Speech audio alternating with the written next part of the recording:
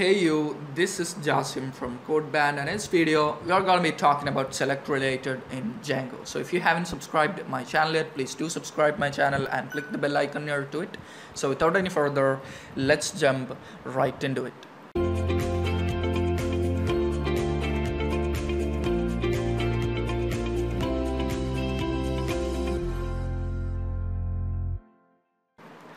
Alright guys, so I'm in the official documentation of the Django's the Selectrelated stuff here. As you can see, a lot of stuff here. Now I'll put the link in the description section so that you can actually get into here. Now it has got a couple of information about the Selectrelated and its implementation here. Now in a nutshell, it is actually a performance booster which actually executes a single more complex query instead of a ton of queries.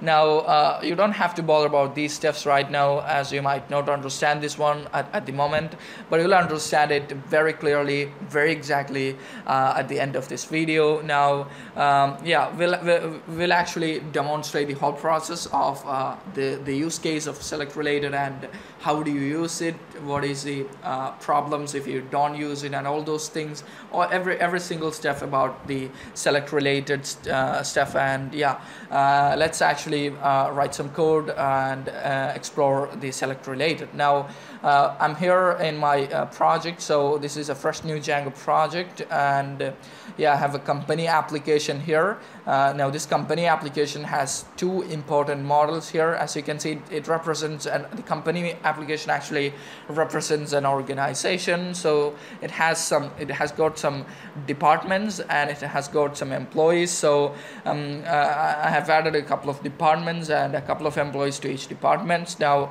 the employee table, you can in the employee model you can actually see a department field which is actually a foreign key to the department model. Now this is very important, so just keep a note of it.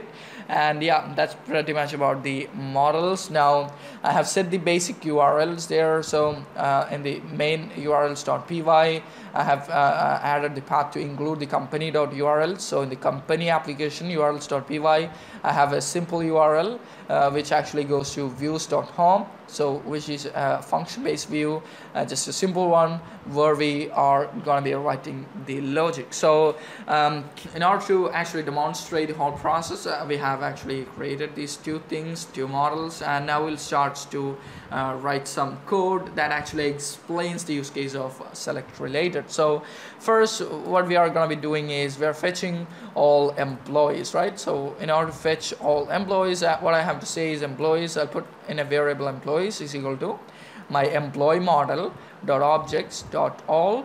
So this will actually fetch all those employees for me. Now what I'm going to be doing is just looping through that employees list. So I'll just say for employee in employees, I just want to print the name, so the employee name, so employee.name. I'll just print that, and yeah, so I'll just update this and print their name. I'll just say print their name, fetching all employees and printing their name. Yeah. Yeah, now one thing I forgot to mention is that I'm using the Django Debug Toolbar, as you might have seen here, to include their URLs. Now this is because we need to actually explore the underlying SQL queries that is being executed. For example, if we actually write this logic here. So in order for that purpose, I'm using the Django Debug Toolbar.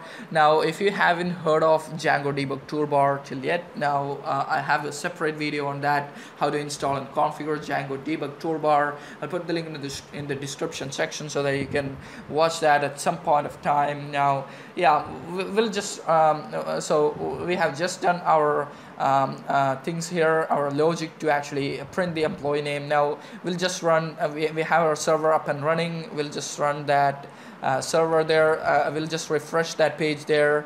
Now you can see that it has got a value error. Now that's because we are not returning an HTTP response there. Yeah, now you can see the Django Debug Toolbar appeared here. Now if we just look into the console here, you can see that the employee names being printed there. So we have 4 employees, as you can see here. Now the underlying SQL query being executed, as you can see here, is one query in 1ms. So if we look into that, it is actually the select query, which selects all the employees from the company_employee table. Now the companies are application name and employees are model name, so it is actually fetching all those employees there. If you go to cell here, the selector, you can actually see that those employees there, their details, their departments and all. So yeah, that's actually no issues with that. Now the issue starts when we actually access the related model. Now the related model actually is if you look into the employee model, the related model is actually the department itself. So for example, if I want to print the employee name plus their department, so what I would do is actually employee dot department dot the name. Yeah, that's it. That's pretty much it, what I have to do. So what I'm doing here is employee dot department. Now the department is a foreign key, so it actually gives me that department object wherein I have that name. So yeah, that will do the trick. And if we actually refresh the page and if we go to the console, maybe yeah, I'll refresh this one again. And if we come back into the console, you can see that John Doe HR accounts and all the names and their corresponding departments there. Now yeah, that's also totally working fine. But if we come back into the application and if we just go to SQL here, you can see 5 queries there. So if we look into that, you can see that 5 queries there. Now the first query is the previous one itself, selecting all the employees. Now the second one is actually selecting the department which has an ID of 1. Now the similar one selecting the department which has the ID of 2, then 3, then 3. Now what exactly it is? Why these 4 queries here? Now that's the question. Now that's because if we look into the employee, the first query fetching all employees, and if we select that, you can see that we have 4 employees. Now what exactly this one is doing, this code is doing, is it is actually going into the database for each of these employees. So for John Doe, it will actually go to the department table and fetches that record which has a department ID of 1. Now the second case, the second query is actually the Jane Doe case, so it will actually go to the department table and it will just fetch the department that has an ID of 2. Now again with the 3 and 3, now we have double the same department here, but even though it is same, the underlying the ORM will actually go twice into that table and fetches those things. Now duplicates and yeah. Suppose if you have 100 employees in your company, then it will actually execute 101 queries. So 100 this department queries plus this 1 query. So that is totally astonishing to know that if you have 1,000, then it will be like 1,001 queries. Now this is the use case of the select related. This is where we want to use the select related, and we shall be using that. And we shall be using that now. Now before that, this is also known as a classical n+1 problem in ORM. So the n+1 stands for, actually in here we have 4 employees, so 4 plus 1 query, so 4 plus 1, 5 query in total. So you can actually refer that n+1 problem.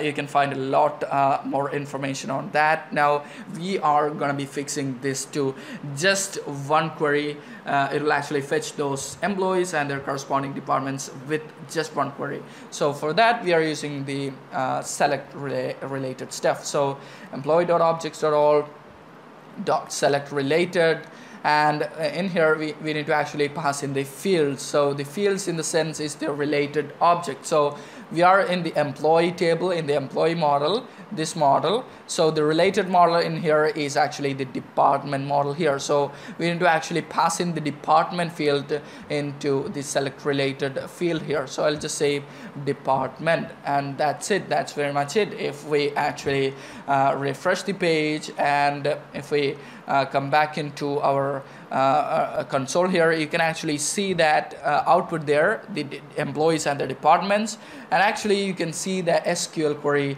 just one query itself, as you can see here. So if we have 100 employees, then also there would be executed only one query. So that's actually what it does is it is joining these two tables. So it is joining the employee table and it is with the inner join with the department table. So you can actually see if you select that, you can actually see this is the output actually is. Now with just one query, you fetch the employee name and its corresponding department name as well. So this is what is the actual thing that is written here, performance booster, which results in single more complex query. Actually you can see that it is a single query, but it is a little bit complex than the previous one, but it actually does the magic for us. Instead of for example 101 queries, it actually does the thing in just a single one query. So this is actually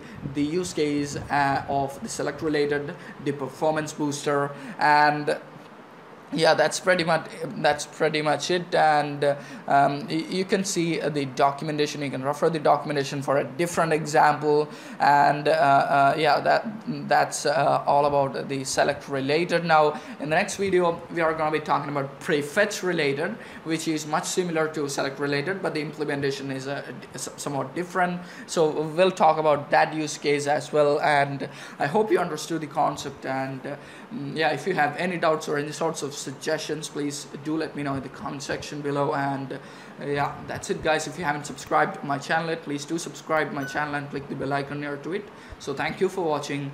We'll see you in the very next one.